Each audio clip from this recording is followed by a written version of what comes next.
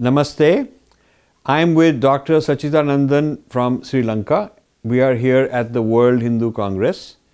What would you like the World Hindu Congress, people in the World Hindu Congress, and my followers in general around the world, what would you like them to do? No, what if you are defeated in a war? 2009 May 19 to 21, we were defeated. 3 lakhs of our people were killed. India was party to the victory of the Sri Lankan government. Now, what happened after that? A defeat of a society. What the psyche is gone. The people are in fear. People are poor. There are people without limbs, deceased, rehabilitated young men who were with the war. So, we are in a state of disarray. This is a fertile ground for the missionaries to convert them. So, what you're saying is that this civil war left a huge devastation and chaos.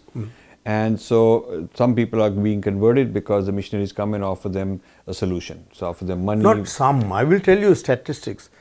Trincomalee district, post-war conversion number the increase of the non-Catholic Christian group is 500%. Non-Catholic Christian, yes. So Protestant. Protestant groups have gone up 500%. 500% in Trincomalee district, 502% or so. 503% in Batticaloa district. In Norelia district it is 45%. In Jaffna it's about 108%. So growth. The overall the population decreased. The Hindu population, Tamil population decreased because of we went to other countries. There are about 15 lakhs of us in very many countries distributed. We got killed over a period of 30 years. Many thousands got killed. So there was a decrease in population. It was 15% Hindus. Now we are now 12% Hindus. What is the percentage of Christians? What is the percentage of Muslims?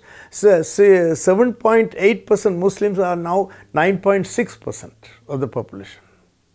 7% of the Christians are now 8% of the population.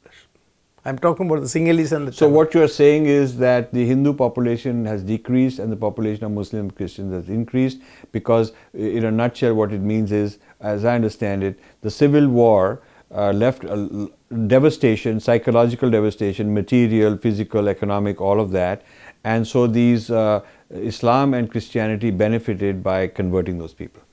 They not only benefited. Do I say benefited, or they devastated our social fabric? Because I will tell you an example. I am a very poor person. Somebody dies in my family. The first thing is the father who comes with the coffin. Second thing, he comes with the money. Our priest takes time to come to perform the last ceremony. So he starts performing the prayer and japam. So basically, the slow response rate of the Hindu in a calamity and the rapid response of the missionary, Christian missionary, makes it more interesting and practical for a person to convert. So it's also you have to take the responsibility for the Hindu side, that they have to shape up, they have to be more competent, more efficient.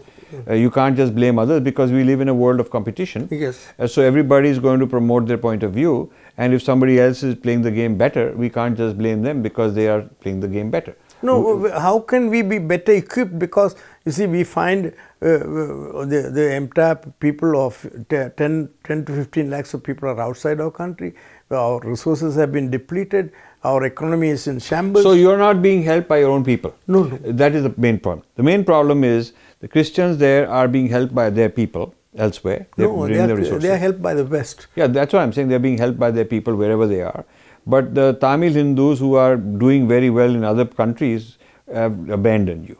Even we are appealing to the Indian Hindus, the diaspora Hindus, to help us, because this is, if you don't help, the rate at which last week they burnt a newspaper in Jaffna.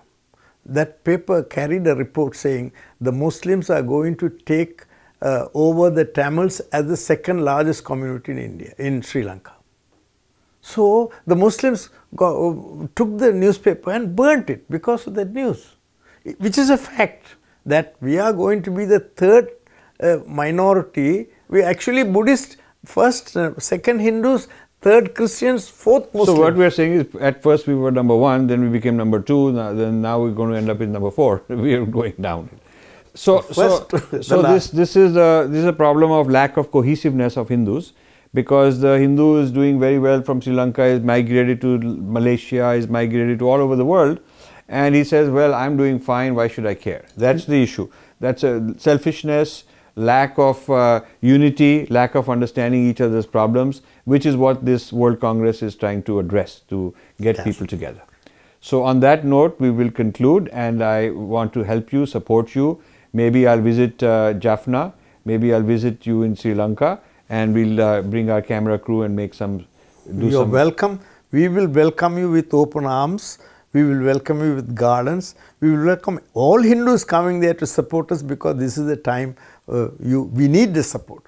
All these years, we never asked any outside Hindus to support us. In fact, we gave refuge to the Tamil Nadu Hindus. We were so powerful, we were so generous. We received them, looked after them, and sent them back when Malikapur came.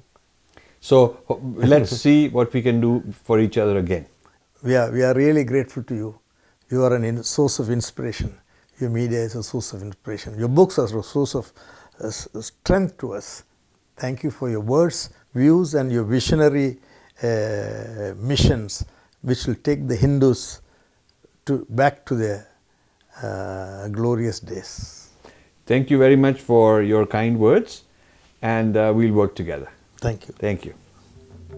Thank you for watching. You can subscribe here and also hit the bell icon to make sure you get notified. To donate, please click this button.